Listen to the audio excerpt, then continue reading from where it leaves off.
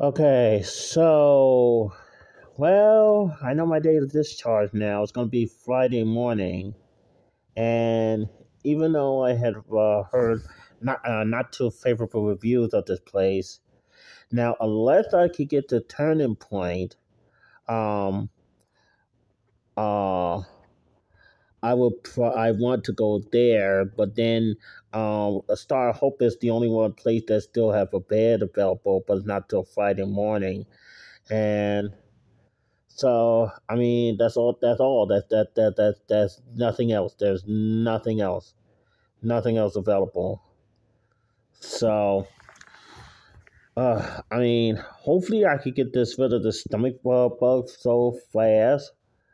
Um, and because regardless, I'll leave here Friday morning. I don't even have a suitcase, and yeah, I mean, part of my stuff is already packed already, and yeah, so.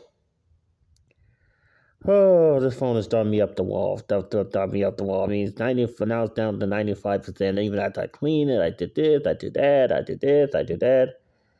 And my social worker said even her phone does the same thing, where it doesn't stay all at 100%. But I just thought it was like I need a new phone because it will have a better battery.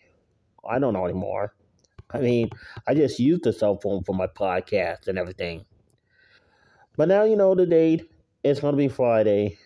It's gonna be Friday, so I guess I'll have to cancel the 27 because I don't know, I don't know.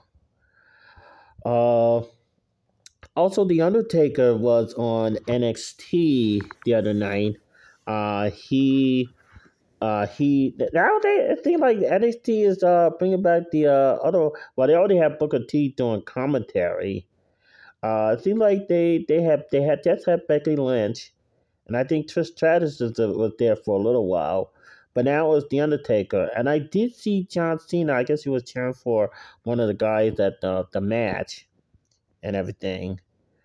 And so, yeah. Is NXT no longer going to be the developmental brand anymore, the WWE, well, now TKO Holding? But, and another thing, they are silencing the crowd, when they, a holy F, and then, you know, and there's like the censorship is like it's really ridiculous. TKO, really ridiculous. But anyway, it's Friday morning.